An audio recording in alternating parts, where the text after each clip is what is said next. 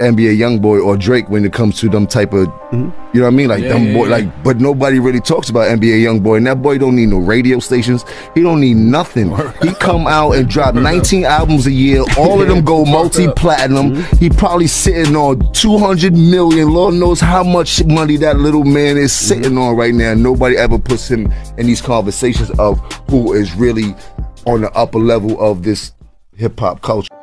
What's poppin', you gang? It's your boy, D1, man. Make sure you hit that like button and make sure you hit that subscribe button, man, if you're not subscribed yet. Today's topic, we're gonna touch on NBA Youngboy, man. Shout out to Jim Jones, you know, paying homage to the little kid, man, to NBA Youngboy, man, showing him that, you know, he's on the right path when it comes to this music stuff, man.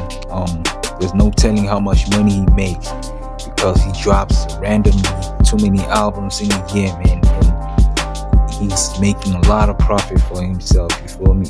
It was reported that Youngboy made close to like 100 million, if not 100 million last year, you feel me? Just off his music, you know?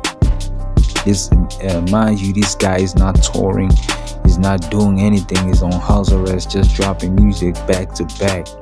You know, it is crazy, man. He made like close to 100 M, if not 100 M last year, you feel me?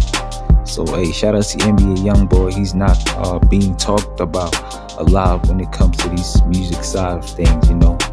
The only time they talk about Youngboy is when they bringing up his cases, you know, or he's like drug habits and stuff, you know, but they don't talk about the good side and the good things that he keeps doing for himself, the community, etc. You feel me? So I made this video just to pay homage to NBA Youngboy, man. Shout out to Jim Jones. You know, if you capture the OG's eyes, like Jim Jones, for example, man, that means you're on the right path and you're doing good for yourself, for your team. You feel me?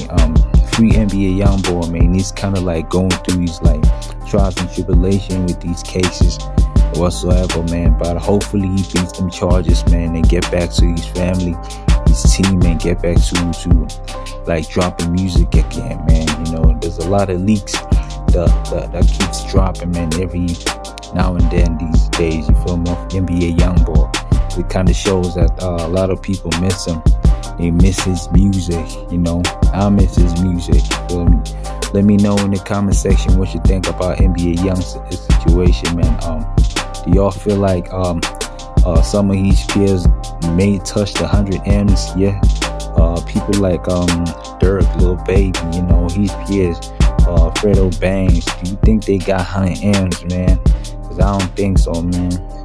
NBA Youngboy roughly makes 12 to 14 million just off his YouTube alone, man.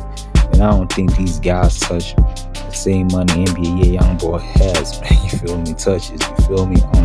You're not pocket watching, but let me know in the comment section, man. Peace.